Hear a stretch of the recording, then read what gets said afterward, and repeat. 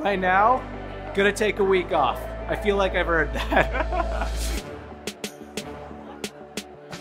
So I did what's called a faster RCNN, which is a specific type of neural network system to actually do object detection.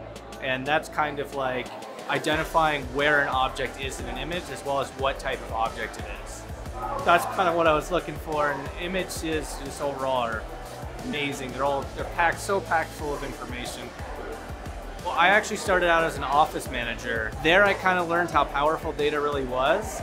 And then from there, I kind of self-taught myself Python and everything. Then I entered this program. So it kind of all just fell into place naturally. And now here I am at the end of the program. I'm freshly 22 years old. Most of the other people in the program are, at least have their degrees. We have an actual doctor in here. So it was a bit intimidating at the place, but I kept up and I feel like I've learned everything just as well as they have.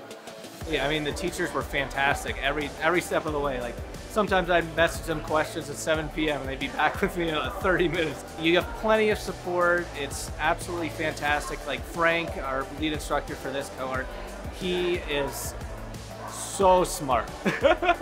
It's really, truly amazing how much he knows. And so they really encourage you to be creative on yourself. And sometimes that can be nerve-wracking. It's like you have so many choices. How do you choose one?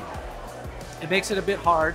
But once you finally do get one and you are happy with it, with the level of skill that you're at, and you feel you can accomplish it, and you actually accomplish it, bam, you are just like on cloud 9 at that point.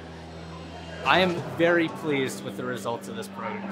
Absolutely. I mean, I feel like I know so much more than I did before.